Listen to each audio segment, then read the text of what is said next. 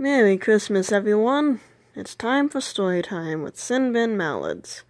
We're going to be reading Santa Mouse by Michael Brown, illustrated by Elfrida DeWitt.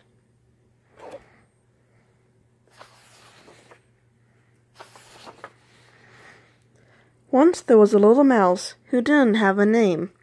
He lived in a great big house, this mouse, the only mouse in the whole wide house. He used to play a game. He daydreamed he had playmates who were friendly as could be. The little girls would bring the dolls and dress up and have tea. The boys would all play cowboys or be Eskimos or Spanish, but when he'd try to touch them like a bubble, they would vanish. Now through the year this little mouse had saved one special thing, a piece of cheese. The kind that makes an angel want to sing. On Christmas Eve he brushed his teeth, and as he washed his paws, he thought, "My goodness, no one gives a gift to Santa Claus." He ran to get his pretty cheese, and after he had found it, the paper from some chewing gum he quickly wrapped around it. And then he climbed in bed and dreamed that he was lifted high. He woke to find that he was looking right in Santa's eye.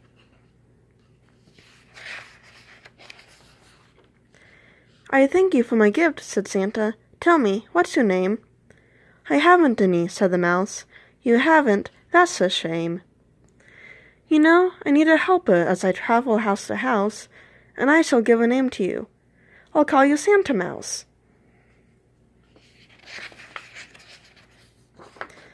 "So here's your beard, and here's your suit, and each shiny tiny boot. You mustn't sneeze, and don't you cough. Just put them on, and we'll be off."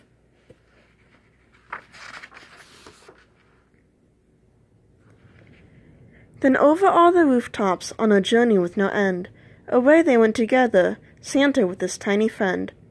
And so this Christmas, if you please, beneath the tree that's in your house, why don't you leave a piece of cheese? You know who'll thank you? Santa Mouse. The end. Look at that big old tree and a fireplace. Have to show all the pictures. Anyways, Merry Christmas from SinBinMallards.